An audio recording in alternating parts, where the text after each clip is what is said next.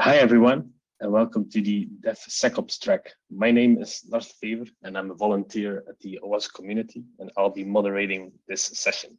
So during the next 45 minutes, we'll hear Noaa Barki present the stable, safer, faster, aka how to avoid Kubernetes misconfig with automation. So please submit any questions you may have in the Q&A tab, and I'll be asking our speaker your questions in the last 10 minutes. So, and with that, I'll hand over the word to you, Noaa. Thank you very much, and thank you everybody for joining me for this session. I'm super excited about it, and mainly because the story behind this talk actually began a long time ago. One day, my dear friend Niv, who is also a colleague, he's a DevOps engineer in the company that I work for, has invited me to join him to a meetup. And I said, yeah, sure, sounds fun. What's the meetup? And he said, I don't remember, something about Flux, definitely GitOps. And well, first of all, he totally had me at GitOps. I mean, come on. But there was still a small problem though, because I'm a developer. I'm not a DevOps engineer. I do a lot of DevOps work, and I do work with a lot of DevOps technology, but I'm a full stack engineer. So I told Niv, I don't think I should be there. Like I'm not like a real DevOps, you know? And he completely disagreed with me and told me that it's complete nonsense and that I should be there. He will send me the address. He told me, be there to Noaa. It's tomorrow, 8 a.m. And I said, okay, let's do it. And we went. And ladies and gentlemen, it was the best meetup that I have ever been to. Why? Two reasons. First of all, it was the first time that I realized how much I love DevOps. And the second reason is that it was the first time that I said out loud that I believe that every developer should practice DevOps, at least a little bit. So now after I said it, now we can really start talking. So hi, everybody. My name is Noaa Barki. I am a developer advocate and a full stack developer for about 7 years. I'm also a tech writer, one of the leaders of GitHub Israel community, which is the largest GitHub community in the whole world, in the whole universe. And I also work at an amazing company called The Tree, where we help developers and DevOps engineers to prevent Kubernetes misconfigurations from ever reaching production. But why am I telling you all this?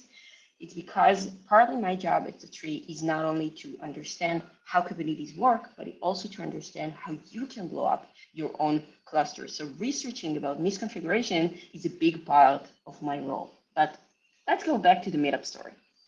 So, oh, of course, I forgot that I have the slide. Yes, what are we going to talk about today? Today we'll talk about how to shift left, create an automated and fast pipeline for your Kubernetes deployments while preventing misconfigurations from reaching production. We'll talk about RBCD a little bit, we'll cover some pipelines, and we'll talk about best practices when it comes to Kubernetes.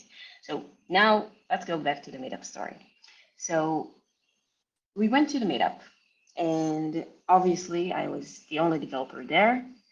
I remember that everybody seemed to be like so grown up, like they figured everything in life. And they started with a 40-minute session about Flux, which was very interesting. I way more fan of RBCD, but more in that later. And after that, the organizer said, pizza's in the bag, guys. Let's take a short break, and then we'll have a panel. So I looked at Niv, and I was like so surprised. And Niv told me that apparently they having a panel, a cloud native experts panel where people can ask them whatever they want. And you know how it usually goes. People are too embarrassed to ask anything, right? So after 3 minutes of silence, one guy raised his hand and said that they started to use JFrog registry in the company that he works for, and he shared that he's very frustrated with the developers and some of the DevOps engineer in his organization, because not only that they don't know how to use the registry, they get so mad all the time because they upset that their builds are getting failed, and he don't know what to do. So he asked the cloud native experts, what are the best practices when it comes to shift left, how I'm supposed to do it. And they talked about it. And then another guy raised his hand and said that, yeah, I actually have the same problem with the security issues. What am I supposed to do with those developers?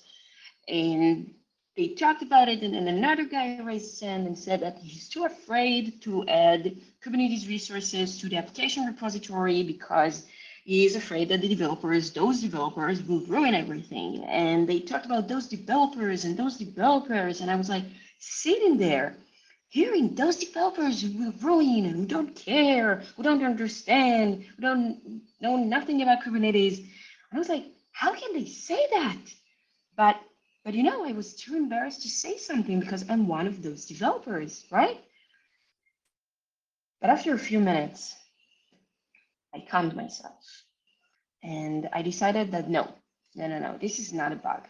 This is a feature that I am the only developer here.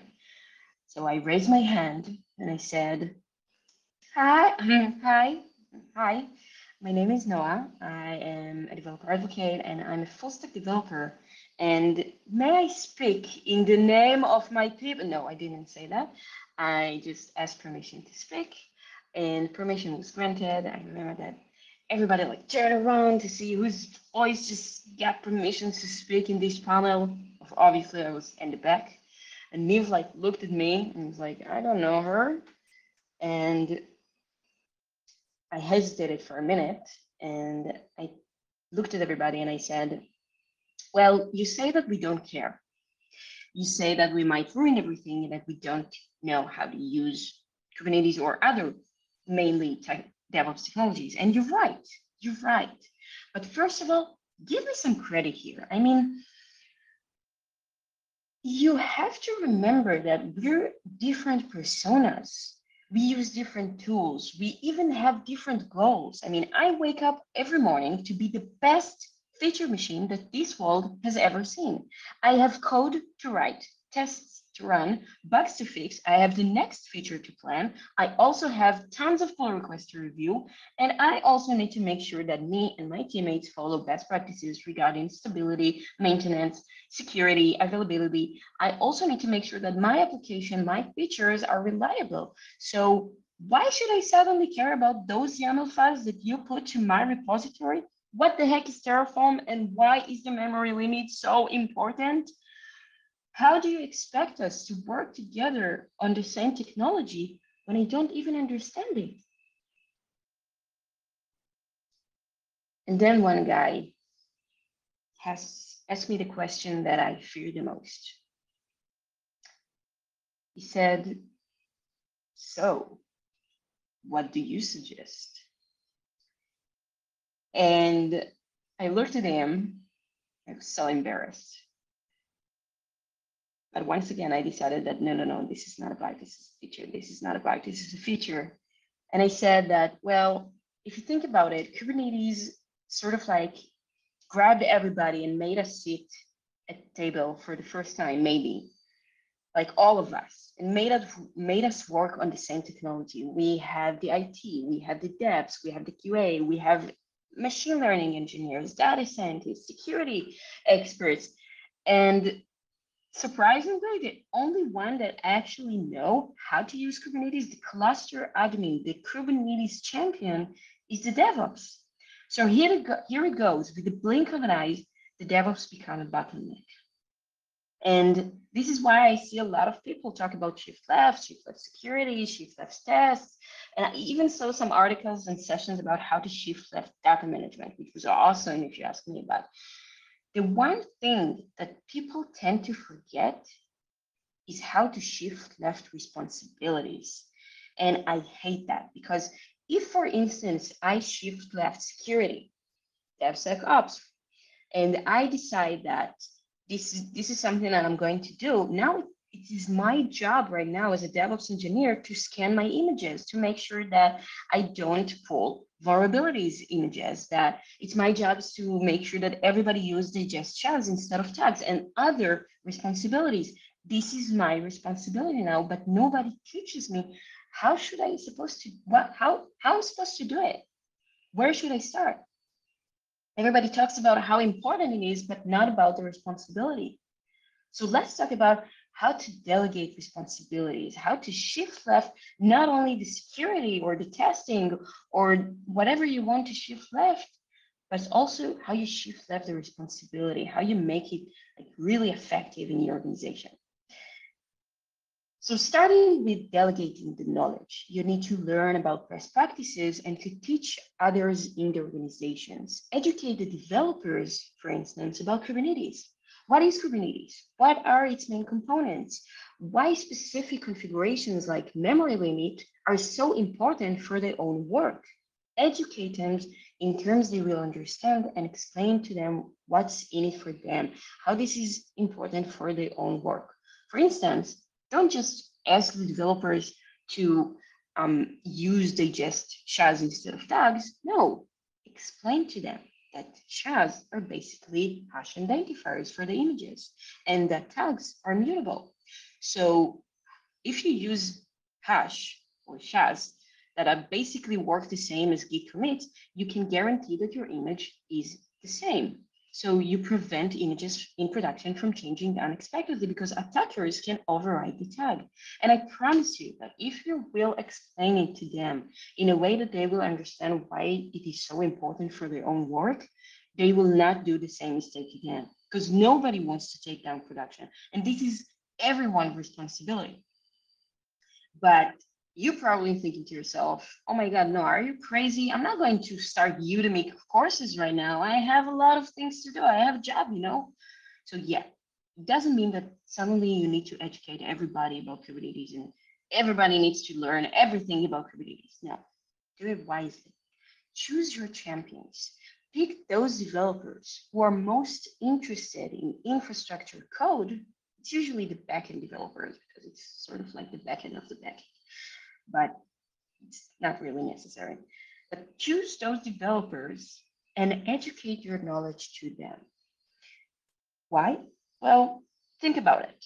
Every organization has those front-end and back-end developers.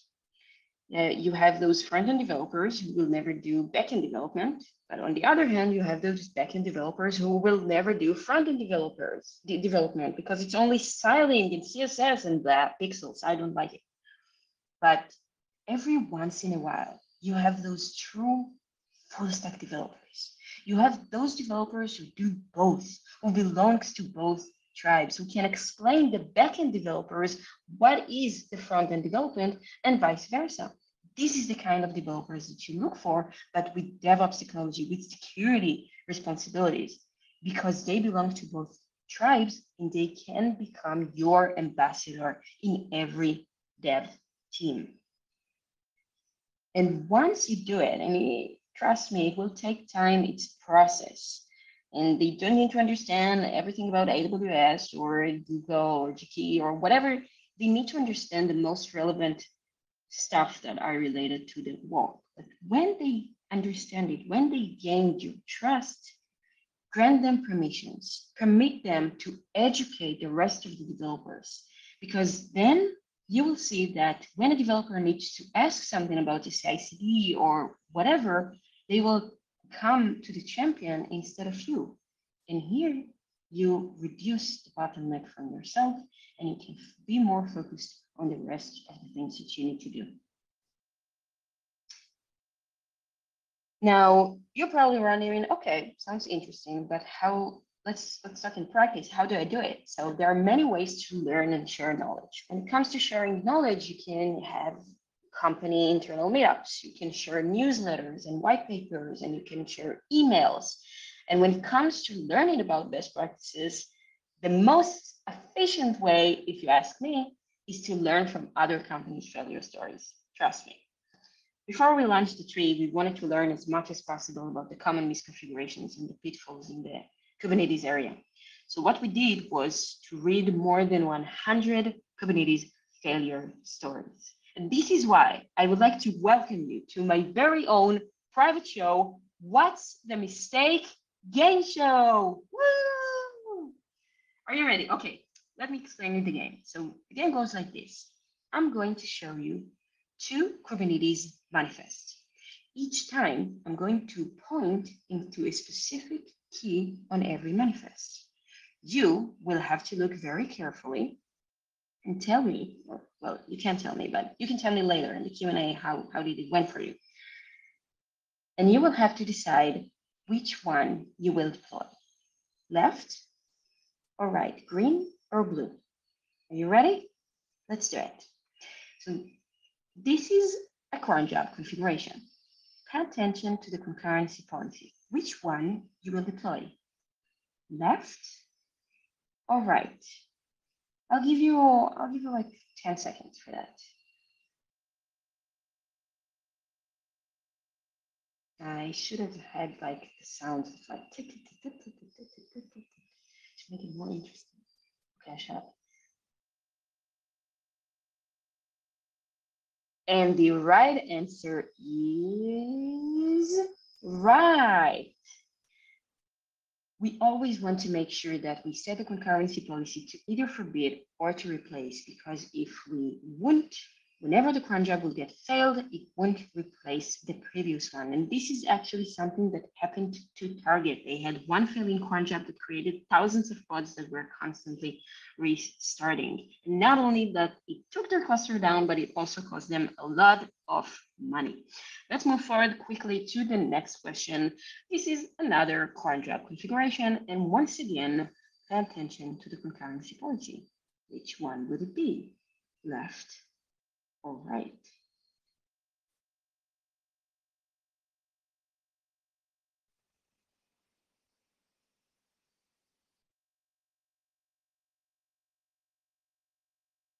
Are you ready? And the right answer is right again. You see here on the left side, the concurrency policy isn't part of the cron job spec. So we end up with cron job basically without any limits. And this is actually what happened to Zalando, which is an online fashion company with over 6,000 employees. They actually used the correct configuration, or they placed it incorrectly in their YAML, which basically took their API server down. And yeah, very, very, very sad story. Let's move forward to the next and the last question. I hope you're with me. It's supposed to be very easy for you. Containers. This is a simple pod. Which one would it be, left or right? And of course, the right answer is the right. And I'm sure you all got it, but unfortunately, Blue Matador, which was a small startup company back then, they forgot to add the memory limit. And what happened to them is that their pod basically hosted a sumo logic application, and their container are memory hogs. So without having any limits, nothing basically stopped from those containers to take up all the memory in the cluster, and eventually caused out of memory issues. Story, very sad story. But you see, Blue Matador and Zalando and Target, they aren't the only companies who suffered from these pretty innocent mistakes. I'm talking about big companies. I'm talking about Google, Skyscanner, Spotify, Airbnb, Datadog, Toyota is not there, and Docker and Microsoft. And talk about it with me after this session. I have tons of story to share with you. How Tesla accidentally forgot one of their credentials, and an attacker did the crypto mining on their services. The stories are endless. And first of all, this is why I highly recommend you to read about other companies' failure stories. Not only that you will learn so much about best practices, what to do, what not to do, and you will think about other edge cases which you probably wouldn't think about. It will also, very important, because it will force you to ask yourself the ultimate question, which is, how can I make sure it will never happen to me? How can I make sure I won't become one of those failure stories? What is the stability and the security that I want to achieve for my production? And how do I do it? So for my research, there are 3 types of misconfigurations when it comes to Kubernetes, but it's relevant to all infrastructure code, actually. So the first type of misconfigurations is what I like to call syntax error, which combines all the mistakes that happen because we accidentally submitted invalid YAML file or Kubernetes resource with invalid schema. And I know it may sound very basic, but you will be surprised to know how many companies share their stories, their failure stories, because they accidentally submitted invalid YAML file or invalid Kubernetes resource. My favorite story actually is the Skyscanner one. They accidentally deleted their curly braces, one of their curly braces in their Helm chart, and it basically deleted all their namespaces and left them with one corrupted namespace, and they had 5 hours of production downtime. Yeah, 5 hours. So yeah, we have the syntax errors, but the next type of misconfiguration is what I like to call knowledge issues, which combines all the mistakes that happen because, as I said, when we talk about Kubernetes, we have a lot of different personas working on the same technology. And usually, often, most of the personas don't know what are the best practices, how to actually use Kubernetes. And Kubernetes is like, it's like a pilot cockpit. You have so many buttons and so many options to configure it that usually the default configuration is not the one that most suitable for you. So I see a lot of misconfigurations that happen because companies use the default configurations and they misconfigured their Kubernetes resources. But knowing about the industry best practices is not enough. You also need to make sure that you are aligned with your teammates, that you and your teammates are aligned with the same best practices and that you are aligned with the internal best practices in your organizations for things like using the private registry for your resource, for your images, or to setting a specific amount of limit for your production cluster resources and another type for your development clusters. And I don't know, it's pretty much depending on your organization, but you need to make sure that you are aligned with your teammates. So let's review each one of these types of misconfigurations and see how we can prevent it from happening to us. So starting with the syntax errors. First of all, we want to make sure that our file format is correct. Whether it is JSON, YAML, Docker files, XML, whatever JUnit, whatever the file format that you use, you need to make sure that it's correct, right? So I highly recommend you to use the open source YQ project. It's a portable CLI YAML processor and it's so easy to use. I highly recommend you to use it for verifying that your file format are correct. But after that, we also want to make sure that whatever is written in that file is also correct, right? So we basically want to verify our resource syntax, that the schema, that the resource syntax is correct according to the schema. And the built-in option that we can do is to use the kubectl with the dry run flag, which basically tells kubectl to Kubernetes and the API server to not apply this resource, to only validate it. Now, there are a couple of issues with this approach, and usually I prefer the native option, but still. First of all, everybody needs to have kubectl access, which is usually not the case. But let's say that everybody has kubectl access. To use the dry run flag, you need to use one of the following strategies. You can use the client strategy, which is not very helpful because it only prints out the resource that you want to submit. And the service strategy, which is actually the one that we look for, is require cluster connection. And you certainly don't want to give everybody in the organization cluster connection right now. So as an alternative, I highly recommend you to use the kubeconfirm. We even use it in the tree. It basically allows you to do the same thing and to verify your resource syntax, but without any cluster connection, without any kubectl permissions, because it pulls all Kubernetes resource schemas into a GitHub repository, and then it sends a request to that repository. So very recommended. I use it all the time. Let's talk about best practices. How do we make sure that we follow these best practices, and how do we actually enforce this on development? Because we want to shift left, right?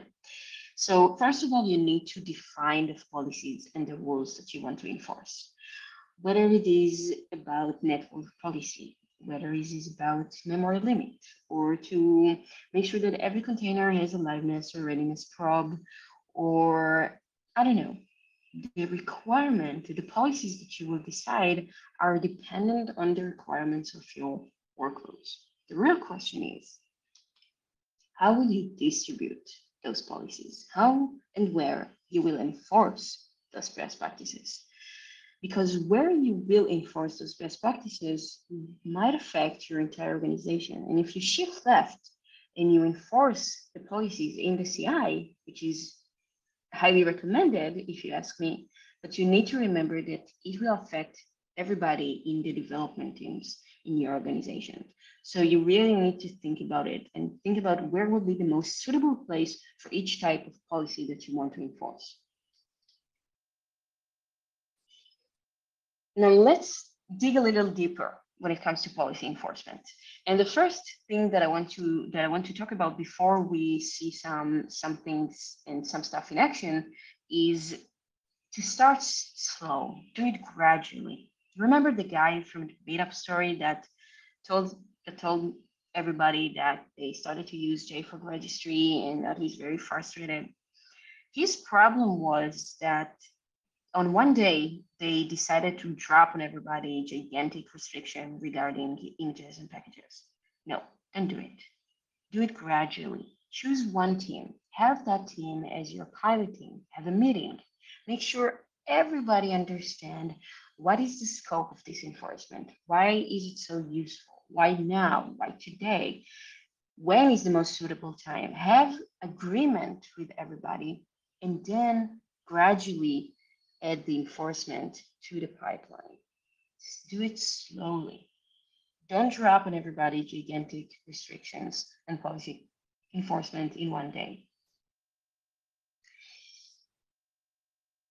Now, I believe in two things, especially when it comes to enforcement, but I believe in two things. I believe in shift left and I believe in GitOps. I believe that every Kubernetes resource should be handled exactly the same as your source code. And I believe that your Git repository should be your single source of truth. And as soon as you identify a mistake, the less it might take your production down. This is a fact. So with this mindset, the way I see it, we should automatically validate our resources on every code change in the CI. And furthermore, integrating and validating your resources in the CI with tools that can be used as a local testing library can extremely help you nurture the DevOps culture in your organization. Because developers, they are used to it. They're used to local testing. This is actually part of their policy. Every developer runs the unit tests package locally on his or her machine before they submit a pull request. And guess what? They expect at least those tests to be run again in the CI. So allowing the developers to do the same with infrastructure code and Kubernetes resources will allow you to delegate more responsibilities to the developers. And therefore, it will liberate you from the constant need to guard and fence every Kubernetes resource from any possible misconfiguration. And you can adjust this to any type of team you want to delegate your responsibilities to. Because if you want to delegate responsibilities to the DevOps, you just need to think about what are the tools that the DevOps use and to try adjust the tools that you give to them for policy enforcement to make sure that they resemble as much as possible to the tools that they are used to work with. Let them play in their own field. Okay, so let's talk real business. So I said that I'm a GitOps believer, and I'm also an Argo CD fan. Now, I don't know how many of you use Argo CD, but let's talk about it. Let's talk about Argo CD for a minute. Now, to really understand the essence and the advantages in Argo CD, let's talk about how a CD workflow looks like without Argo CD. So you know how it usually goes. We have the developer that push new code to the application and triggers the CI pipeline. Now, let's say that I use Jenkins and, of course, Kubernetes cluster in production. Now, in the CI server, we test the code, we build the code, we build new image of the application, and we store that image in a Docker registry. Then the CB server, for example, Jenkins, update Kubernetes deployment resource of the application and deploys it to the cluster. Now, there are a couple of challenges with this pipeline.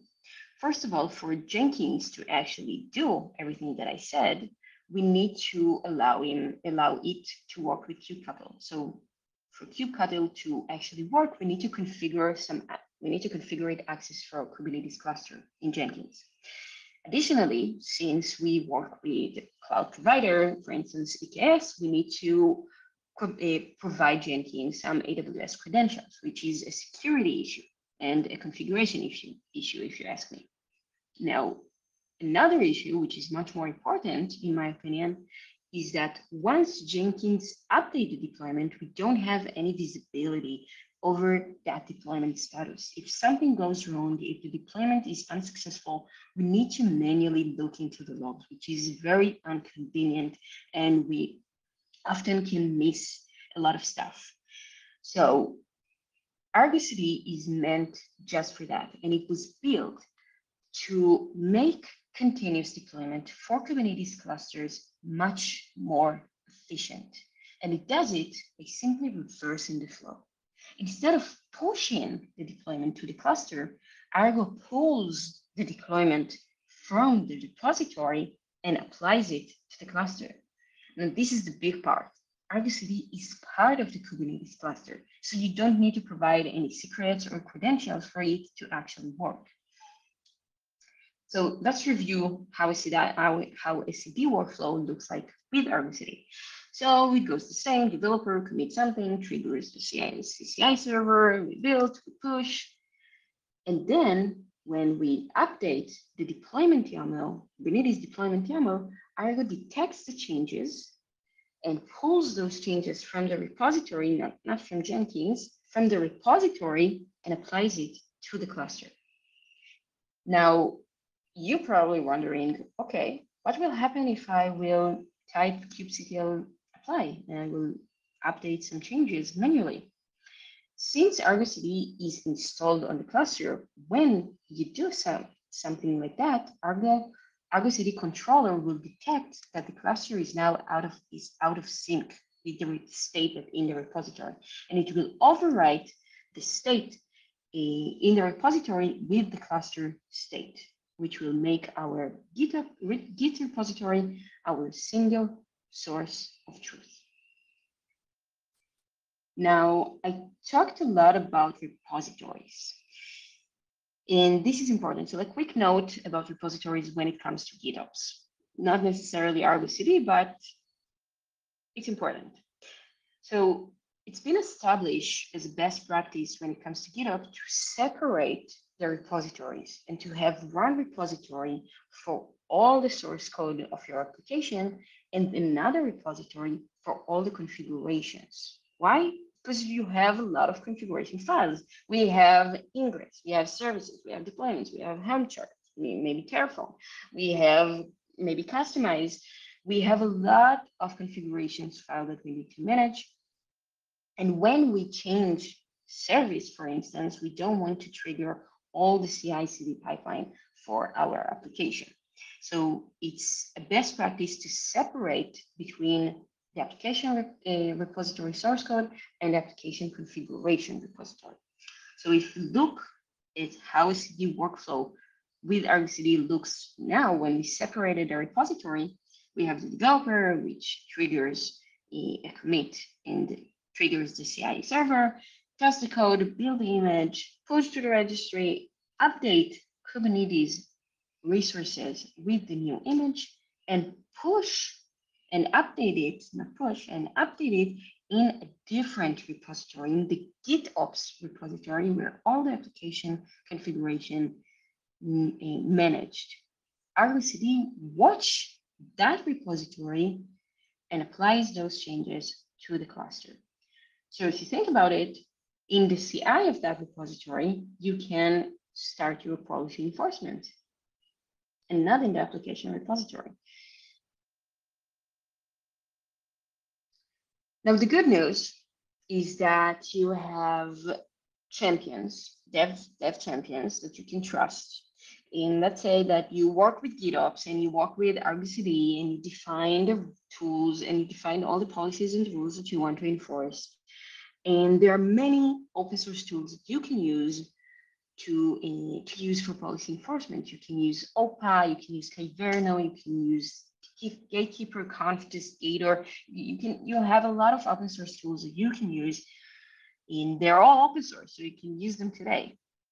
The bad news is that this is only the beginning, because you also need to manage all your policies.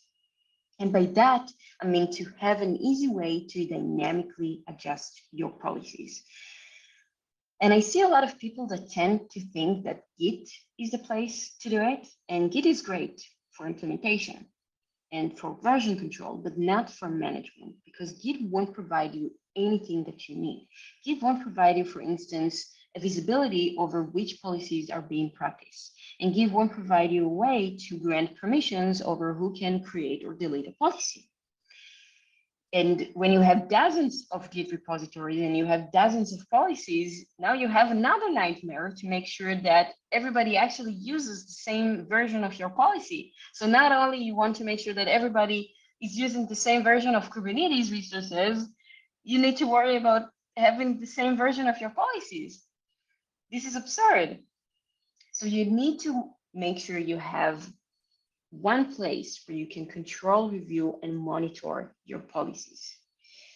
And the next important thing that I wanted to talk about is that it's crucial to provide guidelines along with your policies on how to actually fix the policies. Think about me, I'm a developer, and you certainly don't want to make me feel frustrated, definitely after putting all that effort in creating and defining the policies that you want to enforce. You don't want to make me feel frustrated because I don't know how to fix one of the policies when it gets failed. Maybe I don't know how to add the liveness probe. You want to make me feel frustrated? No, of course not. And I do know, but you know, those developers, no. Anyway, it's really important to provide guidelines, detailed guidelines on how to fix the policies.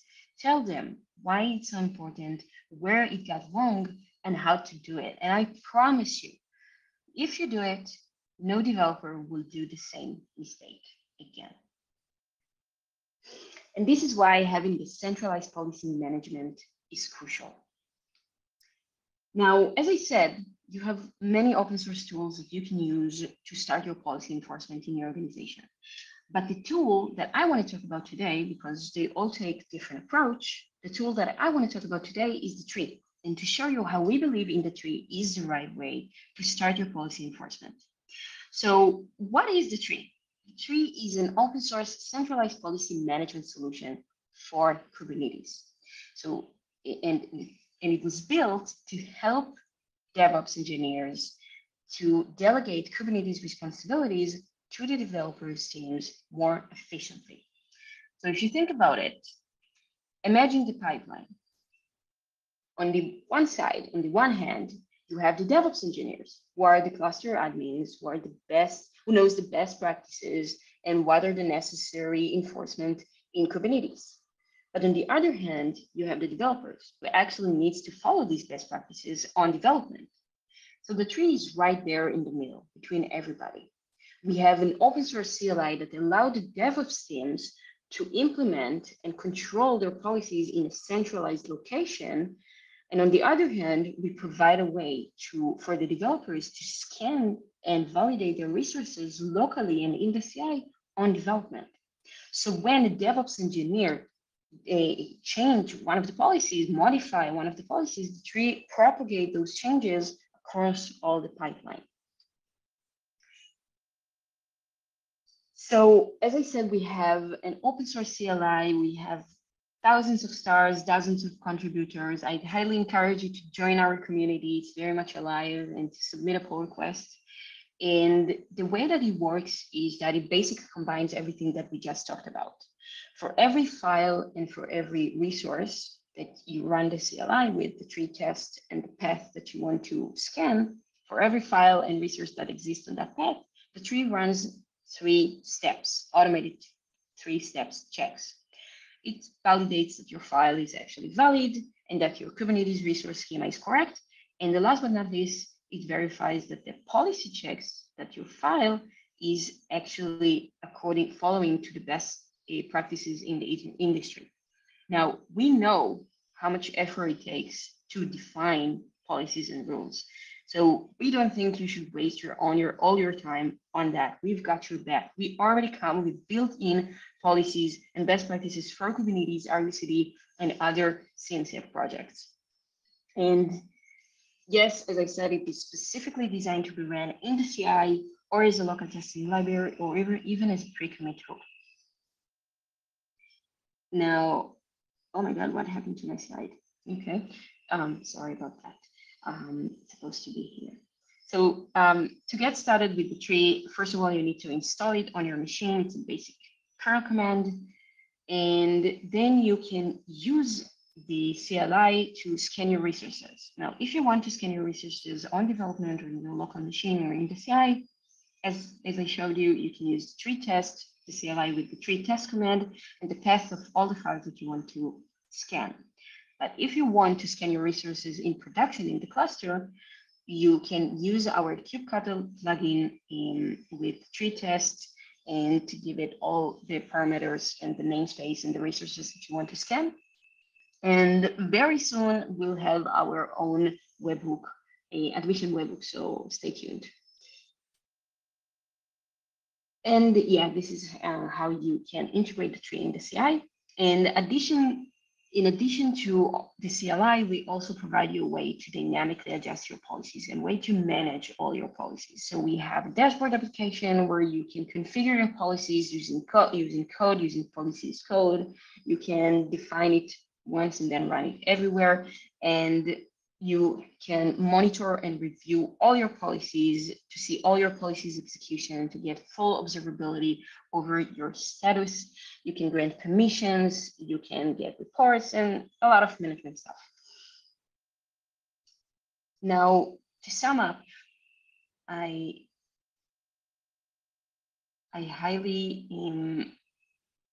really hope that this session inspired you to start thinking about the policies in your organization. And I really hope that now you will start to see your job, your DevOps, that the DevOps is really not a role, and that yeah, basically it. And thank you very much for watching this video. Bye-bye. All right. Thank you, Noah, for the interesting session. What an energy you have, I must say. Thank you. Very cool to listen to. I don't see any questions in the Q&A, but I've got some for you. Okay. Let's say an organization wants to adopt the Argo CD or whatever GitOps tool or policy management. What are some of the common pitfalls that can happen when adopting that?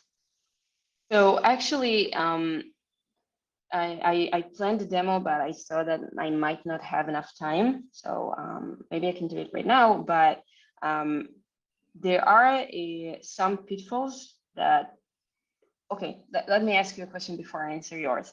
Are you talking about like practical misconfigurations that you can do on your resources when it comes to Argo, or in more high level? In more high level. In more high level. So I think that I don't have many types of pitfalls when it comes to Argo CD because it's pretty straightforward. It is a young project, but the community is thrive and it is amazing. So I don't see a lot of pitfalls or issues that an organization can have, like at a higher level. But when it comes to how to configure it, yeah, there are many there are many ways to like screw up your or Argo CD configurations. There are many ways because Argo CD is so versatile, and you can plug it in, basically like plug and play, and you need to configure everything. So, for instance, if you have monorepo, and one of the best practices that nobody talks about is to make sure you don't use the default configuration of Argo CD, which is to watch the repository every 3 seconds. Because when you have monorepo and your repository is huge, then it can be performance issues. It can Argo CD can be very, very slow, and it can overload your repository. And the best practice is to use the webhook. So there are challenges when you start to work with Argo CD on how to actually configure it, but it's pretty much plug and play. And Argo CD is only one project when it comes to Argo. So you also have the workflows, and you also have events, and you have the rollouts. And workflows is basically to run jobs on Kubernetes cluster, and rollouts is for rollouts. And it gives a full, nice detailed for a canary or blue-green rollouts, which is very, very nice because it uses CRDs for that, and it's super cool. I can actually show you if you want. Yeah, I think we have some time to spare to go for it. Yeah, okay, so let's do the demo that I was too afraid to do. It's pretty short, actually. I was just too afraid. Okay, so here's, let me just switch to see my tabs. Okay, this is good. Okay, so as you can see here, I have a demo application. This is my Mobix Barki ice cream shop. You see my screen? We still see the to sum up slide. Okay, let's share it again.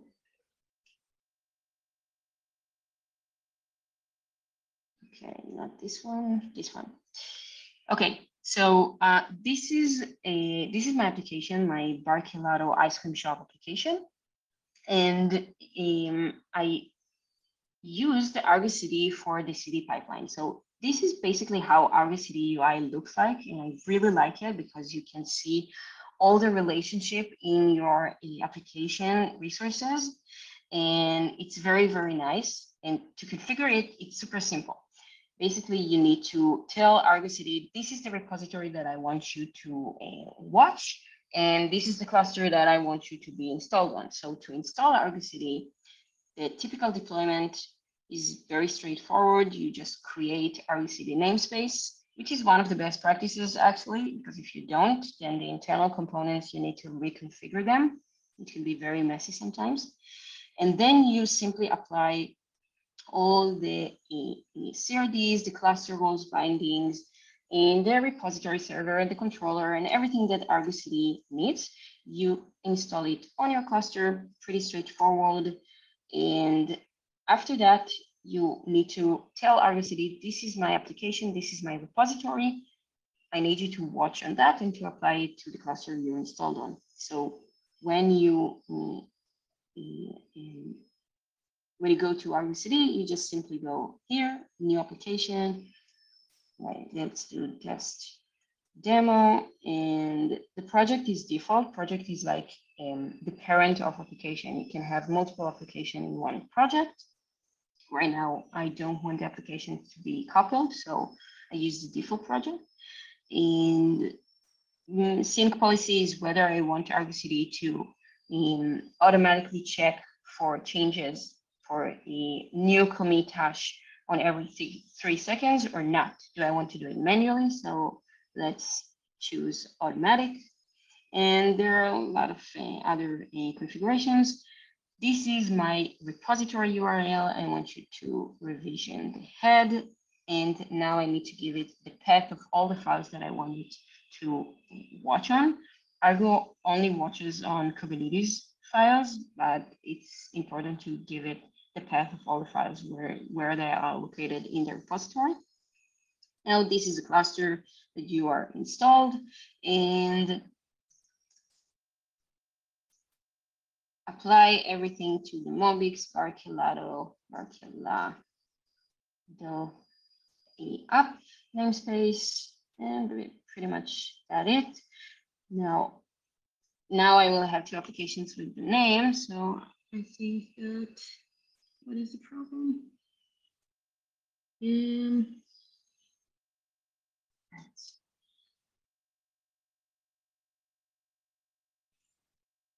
now this is pretty much the same application, but as you can see, Argo just pulls everything. I don't know why I have this part of the, oh yeah, okay.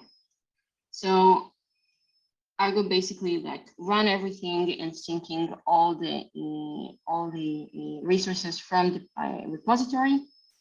It's not really healthy, I think, to have two applications in the same repository, but it's for the demo's sake. And as you can see here, let's review the code.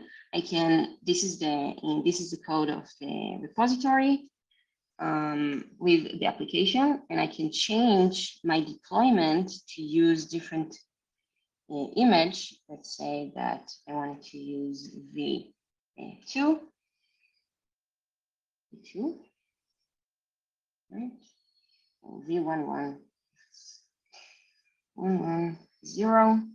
And now when I will deploy it, git commit, yes, and let's say change deployment image, git push.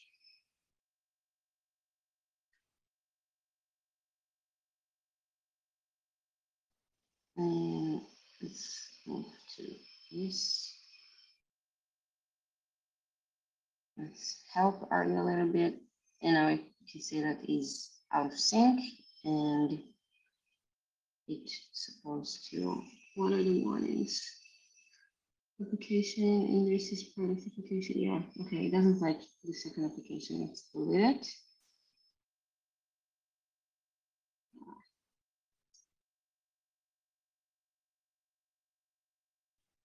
No, this is not good.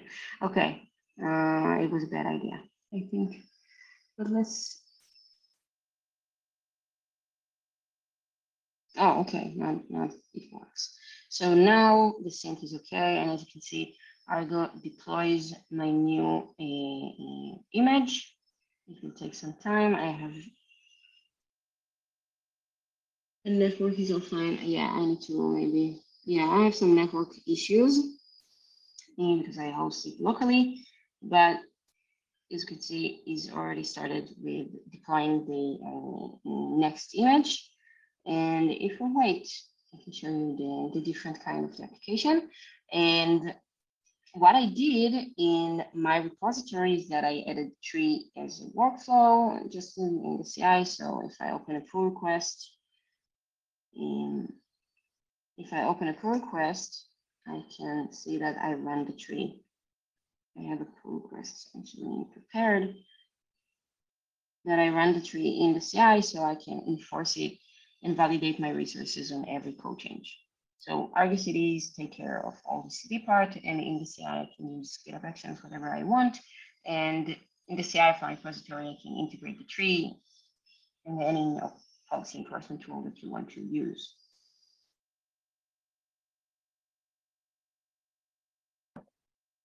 All right, cool. Thanks for the demo, Noah. As I see, we got a question in the Q&A. So okay for you, I'll ask it. With the proposed separation between configuration and source code, where is the best place to put infrastructure as code? That depends. I see a lot of people that think that it's supposed to be in a different repository, and I think it makes a lot of sense because it's like a different responsibility and a different different logic unit, and you usually need to configure it on a different scale. I think it's the right word, but it's pretty much depend on how you work. So if you want to elaborate maybe a little bit on how your organization work, maybe what are the, how many people you have in your team, how many teams you have. If your teams work on, you have like a couple of teams that work on the Terraform and on the infrastructure, then yeah, having it separated, the repository much, I think it would be best. But if not, if it's just like simple, it's not a lot, then you can use a one repository for all the configurations.